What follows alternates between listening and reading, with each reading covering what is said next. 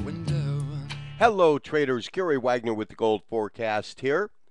It is the 5th day of April, Tuesday, approximately 9:15 in Honolulu, Hawaii, and this is the Daily Report.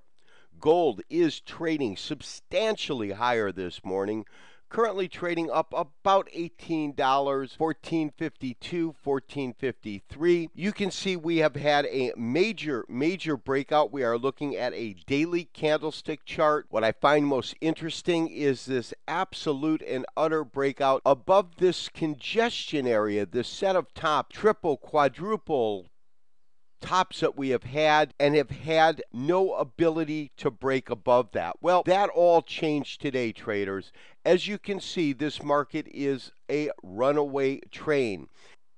Traders, we are looking at a weekly candlestick chart, and I've added a Andrews pitchfork. I received an email this morning from one of our subscribers, and the question was that it looks like we're in the third wave, as you mentioned, with an expectation of a fourth wave down. If you could comment on the video today as to what levels you see us falling back to.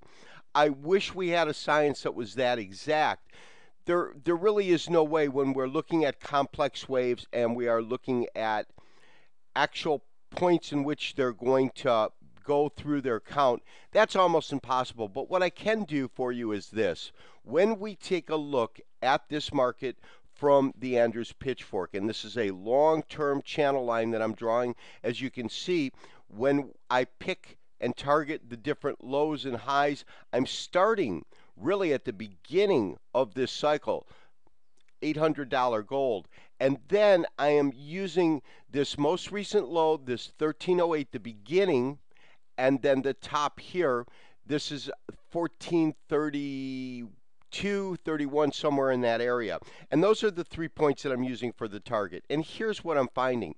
When we look at it through there, what you see is that this last set of moves right in here have put us firmly above the handle. So we can now say, on a technical basis, that we have really good support in this area, and we will be able to just follow this wave up, this channel line up, to give us our indication of where that support should lie.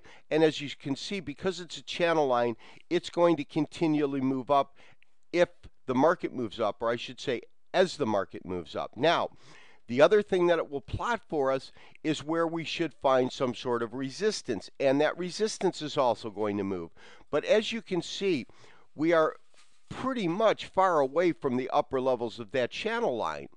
And because of that, I am not even going to attempt to look at where this wave is going to falter, go into wave 4.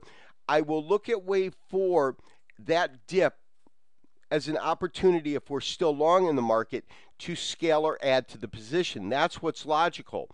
But to be able to ascertain or tell you, I think it's going to go to this level or that level, the only thing that we can do is really look at the Fibonacci extensions like we did yesterday to look at different targets along with this Andrews pitchfork, and that will give us some idea of where this market, in fact, might be headed. Traders, we are looking at our daily chart. This has got our major channel lines. It also has our Elliott wave, and we added yesterday our Fibonacci extension. When we look at this, you can see this top quite clearly, and this breakout above the top. Of course, quick review. My belief, of course, is that we started a major impulse phase that began right down here, 1308. We had a tremendously nice first impulse wave, our corrective wave, and then, as I said, my belief is that we are in wave 3, and I also believe that wave 3 is complex, so that we had 1, and we had count 2, and we are now in count 3.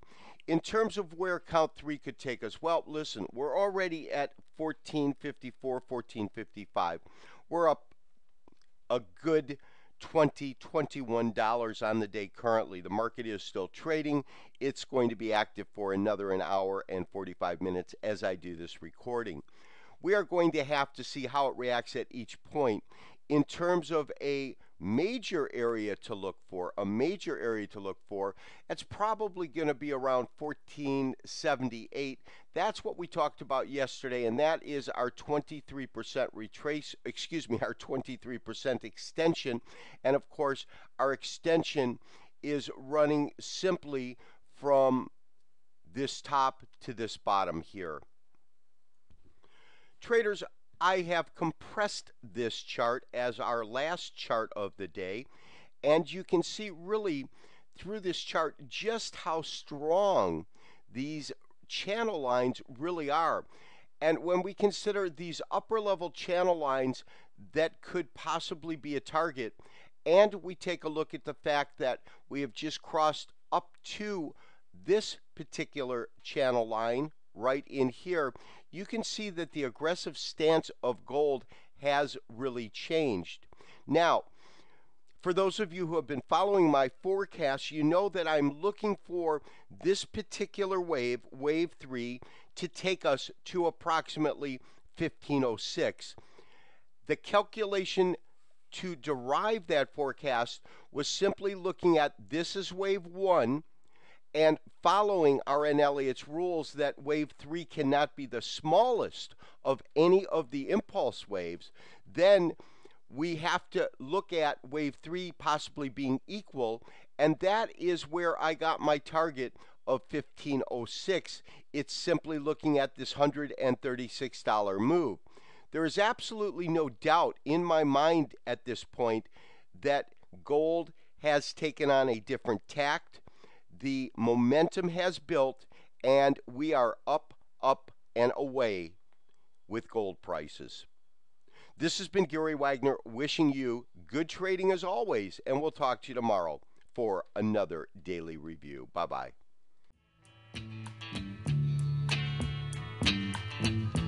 When I look out my window, many sights to see. And when I look in my window,